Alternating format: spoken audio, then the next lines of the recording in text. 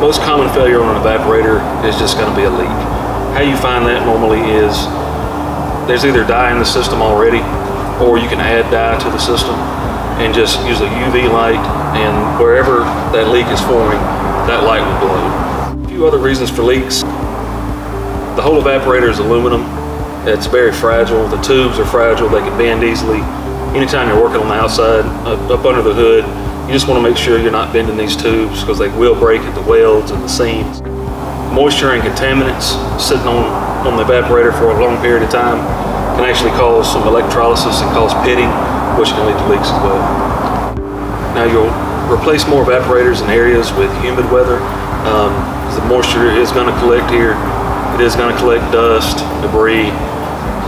Anything that's pulling through this evaporator is going to be stuck to it. So you just want to make sure that that's clean and clear whenever you do your AC. Now when your air conditioner is running or you stop and you turn your car off, you may realize a puddle of water is dripping out from under the car. Most of the time what that is just condensation, moisture in the air that is collected on the outside of the evaporator and is just draining out of the drain tube. So when you have hot, humid air coming through the fins of the evaporator, what will happen is the heat will be absorbed, the moisture will condense and fall out from under the car, and so you'll have clean, cool air coming out of the evaporator. If you have a situation where you don't have enough refrigerant in the vehicle, what can happen is your refrigerant can actually evaporate too soon. So instead of here, the refrigerant's going to evaporate down here, and what happens is any moisture that's in the air that's pulling through the evaporator is going to freeze here, and you get an icing situation, and now you can't pull any of that air through. So you're only getting maybe half of the airflow that you should through the evaporator. Now your older type evaporators, your serpentine type evaporators, what you can see is the refrigerant travels here, snakes through the system and comes out.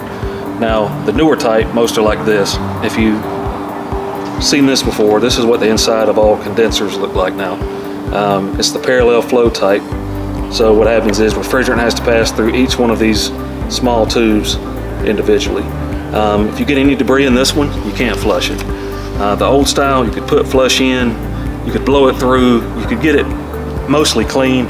This type, you're just not going to get anything out of it. If you get any contaminants, metal particles, anything like that, you're just going to have to replace it. Now, what you want to notice here, this is a nice, clean, new evaporator. All the air that's coming through here, it's going to go across, it's going to run smooth, clean. Now, what you want to be careful with is, if you live in high dust climates, transporting animals, anything that's just causing a lot of dirt and debris to constantly be in the cab of the vehicle, what's happening is any kind of moisture that comes through here is going to stick to it. And you can see this one, you can't blow anything through that. That's a solid block. So even if your air conditioning is working 100% properly, you're not getting any air in the cabin through this. A lot of times as well, when you have something like this, you'll notice a musty or moldy smell. That's because all the debris in here is holding the moisture. It's not letting it dry out, so it's going to hold those the mold and the mildew smell, and the only way to fix that is to change your evaporator. One thing you can do to prevent this is to keep the floorboard area clean.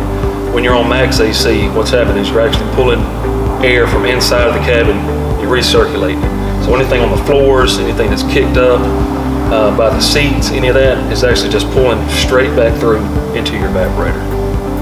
And some vehicles on the market have rear air. When you do, you have a rear evaporator. So you'll have one of these up front, you'll have one in the rear for the rear passenger compartment.